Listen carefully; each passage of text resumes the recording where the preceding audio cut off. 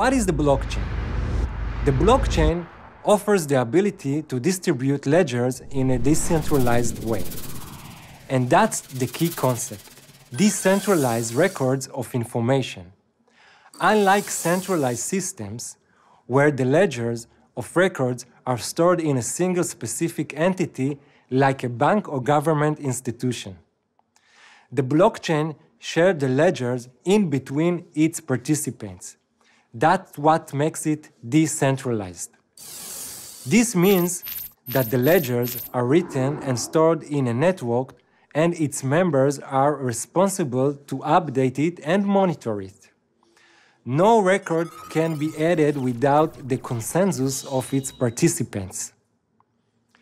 Every block of records is constantly synchronized by the different members of the open network, creating multiple copies of data through a shared record-keeping system, ensuring no one person or organization holds ownership of the data.